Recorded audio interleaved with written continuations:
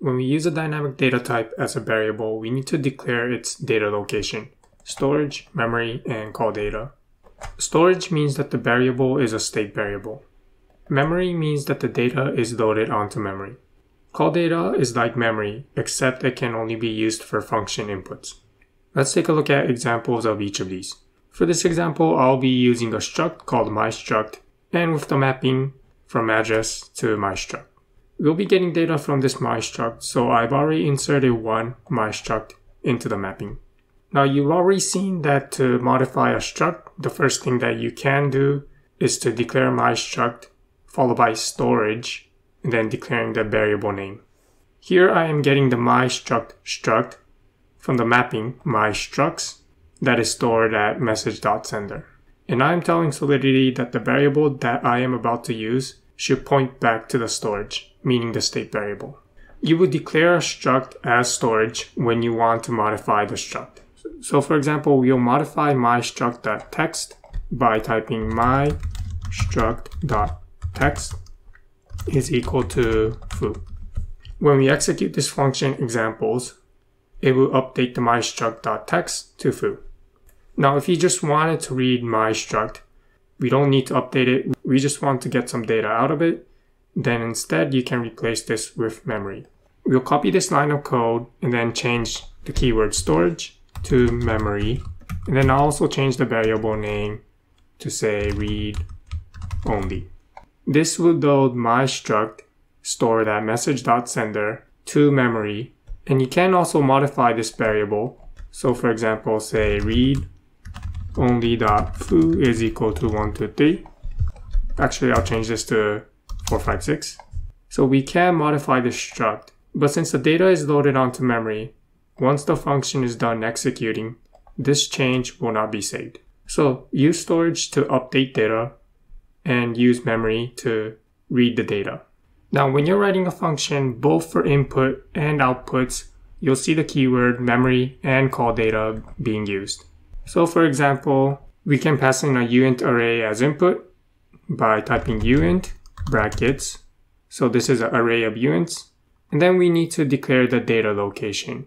We'll start off by saying that this data location is memory, and I'll call this input y. Let's take a look at another example.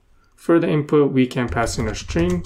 And again, I'll declare this data location as memory, and then I'll name this input s. Likewise, we can also return a dynamic data type.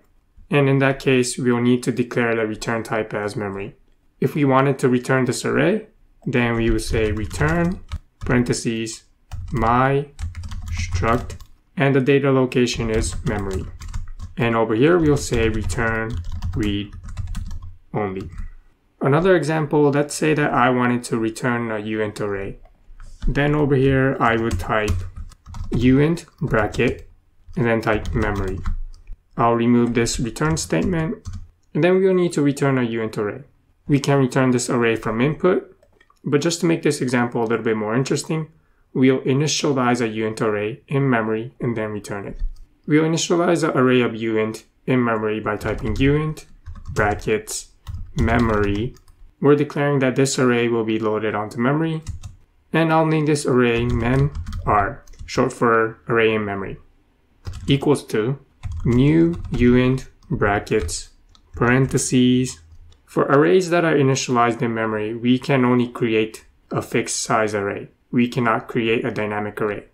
So I'll declare this fixed sized array as having the size 3. Once the array is initialized in memory, this array has 3 elements since it is a fixed size of 3. So for example, let's update the first element by typing memr of 0 is equal to 2, 3, 4.